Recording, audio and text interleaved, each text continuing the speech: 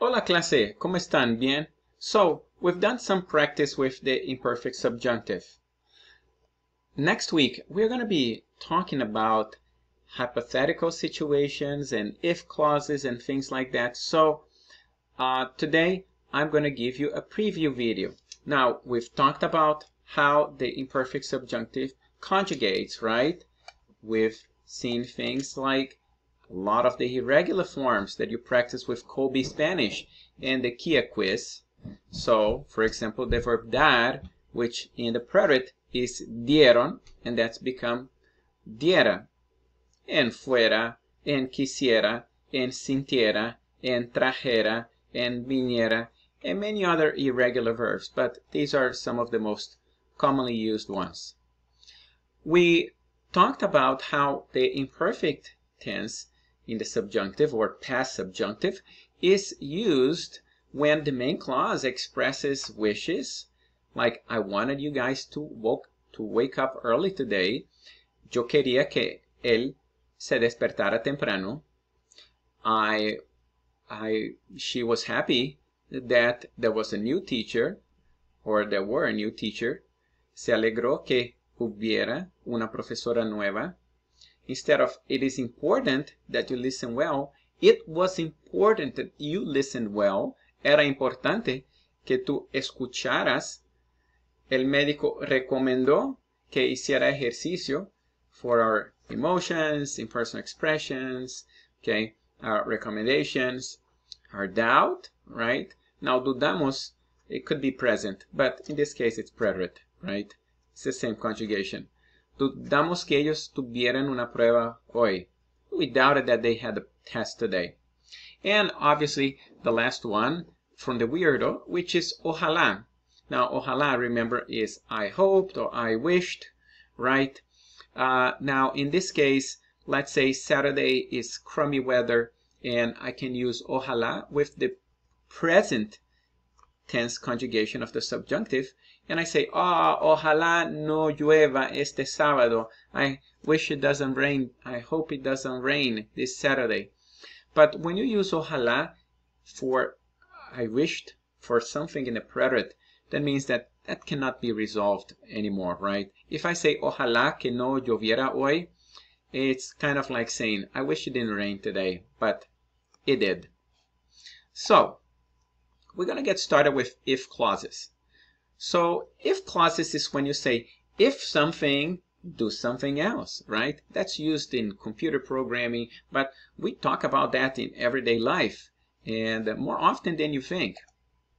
So, let's look at these three examples here in English. If I study, I will pass.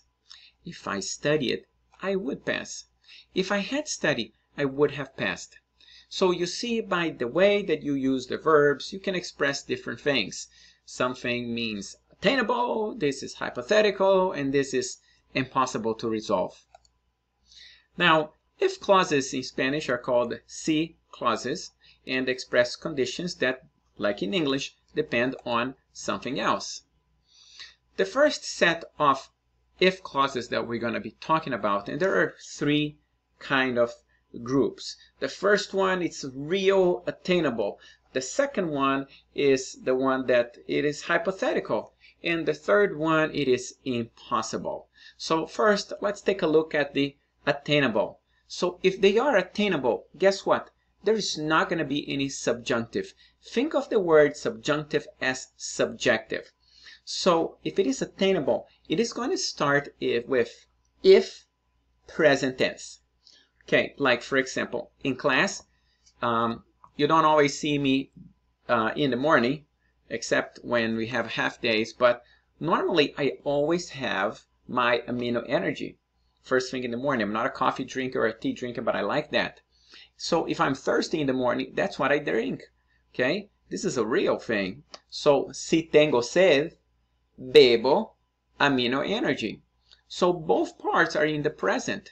Okay, si tengo sed, bebo amino energy. Now, let's think about something else attainable. Today at 1 o'clock, I have a faculty meeting. Okay, I hope that it doesn't drag too long. So I can say, you know, if I finish earlier, before 1 o'clock, I mean, it starts at 1, so if I finish before 2 o'clock, I will catch my favorite show on TV.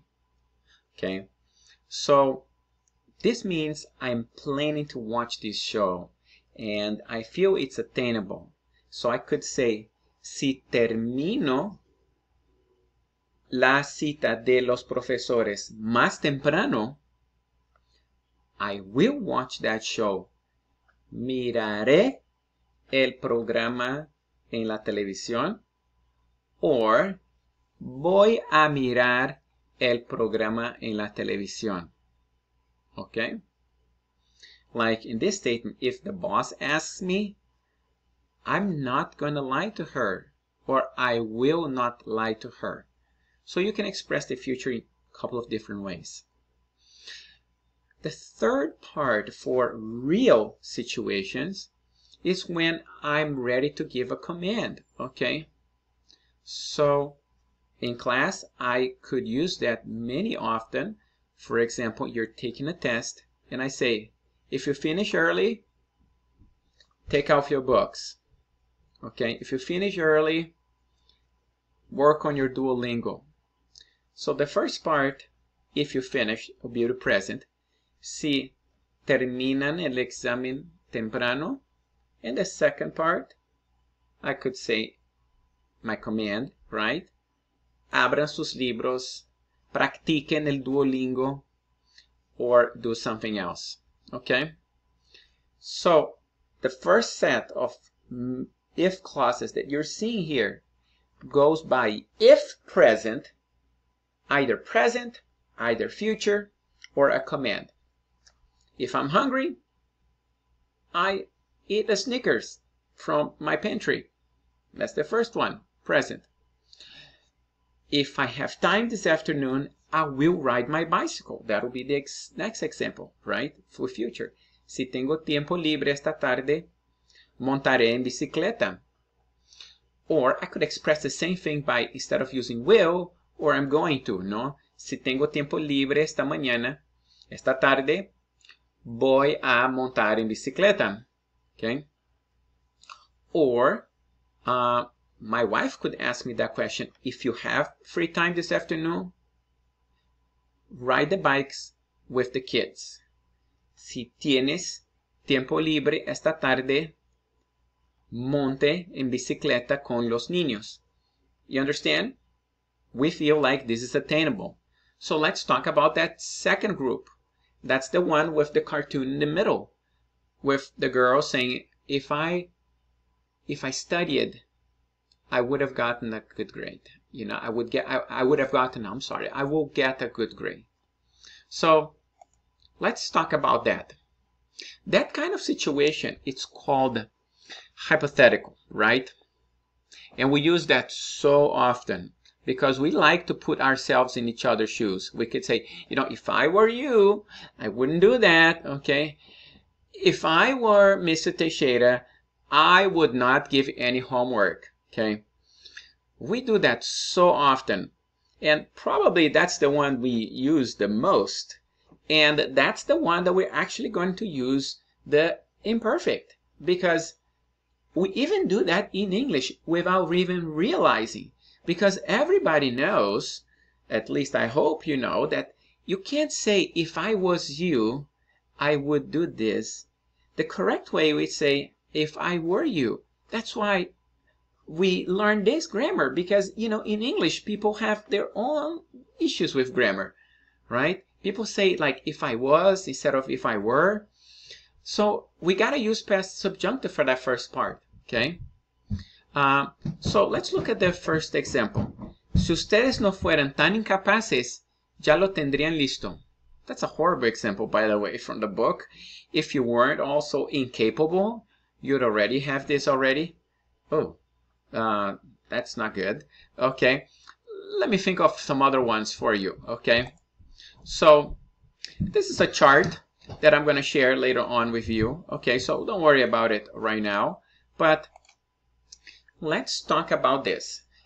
All right, so I'm going to get out of presentation mode here, and And let's see here.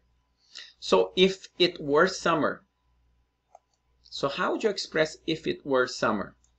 Well, you have to use imperfect subjunctive, right? Si fuera verano. If I could eat anything, if I could eat, so si, oh, I forgot to change this to si. Si, I'm not going to worry about accent marks here, guys, okay? If I could eat anything, imperfect subjunctive. Si pudiera comer cualquier cosa. If my parents were millionaires, si mis padres fueran millonarios. If I won the lottery, si ganara la lotería. If we didn't have COVID-19 in the US, si no tuviéramos, with an accent, COVID-19 en los Estados Unidos. Something wouldn't happen, right? So, for example, si fuera verano, I would go to the pool. So, conditional, iría a la piscina. Uh-oh, can't even talk about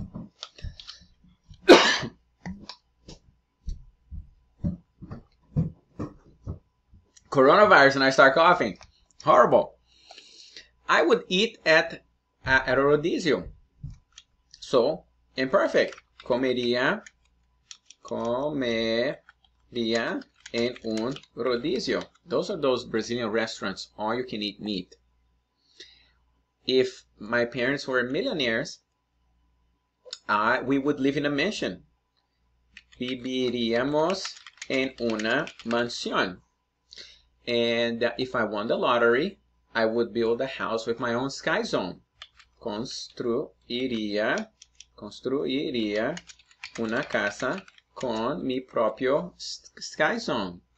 And if we didn't have COVID-19 in the United States, we would be in school right now. Estaríamos en clase ahora, right? So when you put the two together, what do we have? We have an if clause that is hypothetical. And that would be ejemplos combinados. So now we combine the two.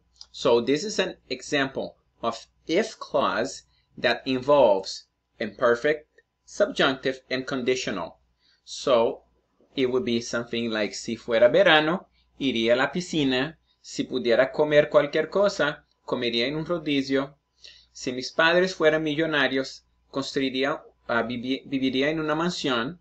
Si ganara la lotería, construiría una casa con mi propio sky zone. Si no tuviéramos COVID-19 en los Estados Unidos, estaríamos en clase ahora. So that is an example of if clause hypothetical. Now this works just like an equation. In other words, you can flip-flop, and I could say both in English and Spanish that I would go to the pool if it were summer. Iría a la piscina si fuera verano.